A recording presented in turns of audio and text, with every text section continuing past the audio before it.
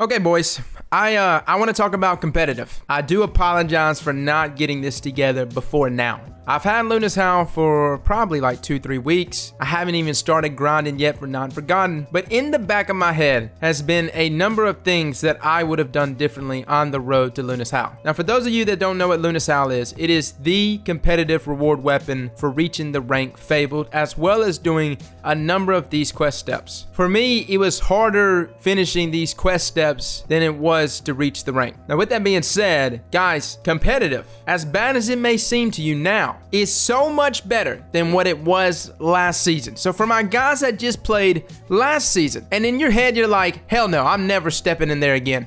Understand, boys, it's so much better. If it was as bad as it was last season, I would have just said the hell with the playlist and never gone back. Bringing radar back, having the new sandbox that we have, competitive is a lot better. Okay, so tip number 1. This is the best tip out of everything that I'm about to give you. Maybe not the best, I'll probably think of something better, but get the hand cannon trust. Now I know some people are like, why? Why trust over something like Ace of Spades?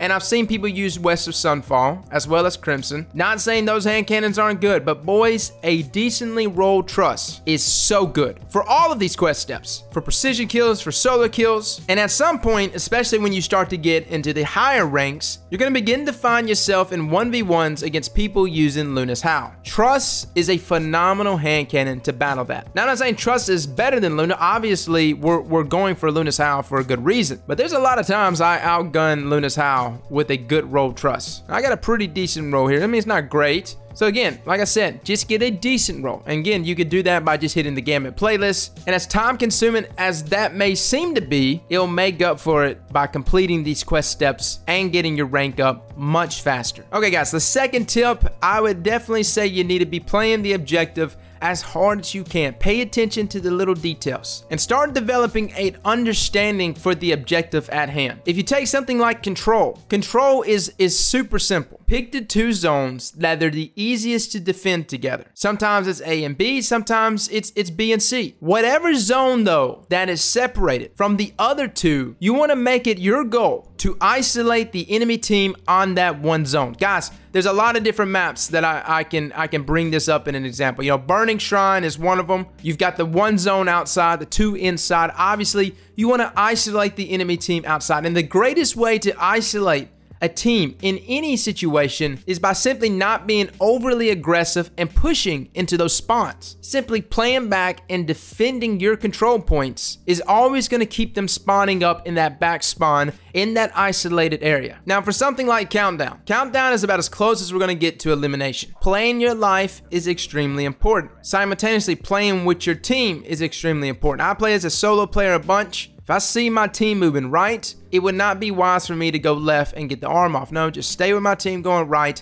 commit to wherever they're going, especially if we're not communicating, because even though I like to use team chat, there's a lot of people that won't use team chat. But being present in a gunfight, just being present with your team, playing those objectives is going to go a long way for you. Now, as far as the rest of the objectives, it's all about slaying out. And I think it's been confirmed Breakthrough is being removed for the time being, so not going to really get up on that. My third tip, your loadout. Now, I'm not going to get into resilience, recovery, look, mobility, all those things. That's just a personal preference in my opinion. Whatever you want to rock there. No, when I say your loadout, you need to have weapons to swap in at a moment's notice. I see so many guys that are still trying to go with the shotgun hand cannon loadout on a map like Eternity, and they get whooped because they're not using a loadout catering to that map. I'm not saying the whole team should get snipers on, but a scout rifle, maybe at least a pulse rifle. But trying to cross map someone at 60 meters with a Luna's Howl is not a smart choice. I personally like to keep Luna's Howl on me at all times now, and before that, it was always Trust. And I like to keep a decently rolled kinetic sniper on me. And again, this could swap up, you know, every now and then I'll put on Borealis and I'll go with something like Dire Promise, or maybe even Midnight Q in that kinetic slot. The main thing is just have loadouts ready that you can swap to on a moment's notice to engage in those mid to far range engagements. The fourth tip, I know this is a stupid one.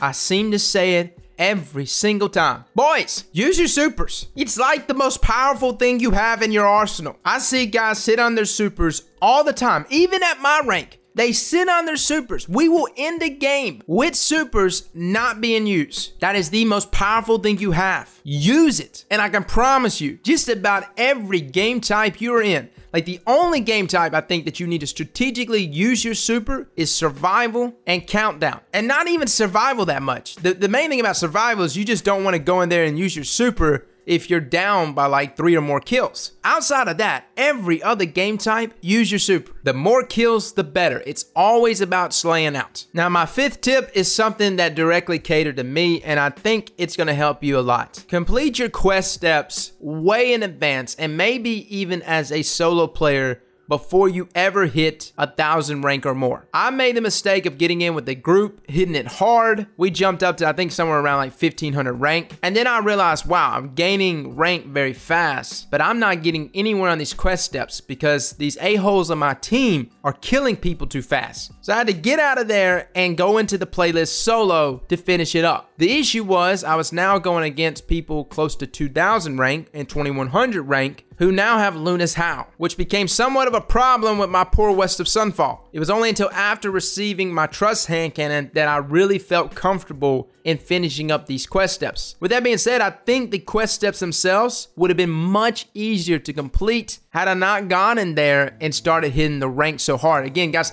I was still in Season 3 Regic's Claymore mentality. So again, boys, attack those quest steps first, then hit your rank. And for me personally, if you've got a good mind for it, I felt better as a solo player hitting these quest steps up, especially if you get a team that you can isolate a little more and just take advantage of them. You'll run through these quest steps very fast. The last tip here is a tip for everyone. Whether you are a Crucible player or a PvE player, this weapon is very much within your grasp. Like, I don't want anyone to feel like this is an isolated thing, that Luna's Howl is only obtainable by the best of the best. Believe me, boys, I do not deem the players in this playlist as the best of the best. There's a lot of shitheads up in here, and I don't like playing them any more than you do. But we're only here for one thing and one thing only, and that's for that sexy weapon. And at times, you're gonna be a little demoralized, you're gonna get down, maybe you hit a loss streak. That's all right. You'll bounce back again tomorrow. I would personally not just choose a day to say, hey, I'm about to invest, 8 to 10 hours. This is my Saturday. I'm gonna just kill this playlist. At some point, you will begin to fade a little bit. Your abilities themselves may begin to fade. You might start making a little more mistakes. You might even get impatient. And that's the thing. You cannot get impatient when you're playing any objective game mode, because that's when you start to get punished. So at any moment you start to feel like you're getting impatient after you've been playing, especially for an extensive amount of time, go ahead and just get out of the playlist. I would highly recommend just break it up by a day-by-day basis. Got some time in the evenings to burn? Say to yourselves, hey, I want to just lock down 4 games every single day. Win or lose, I just want to lock down 4. Keep revisiting that every single evening. Fellas, I promise you, you'll get there. Fellas, thank you so much for coming and watching, and as always, slap that like button like your mama told you right.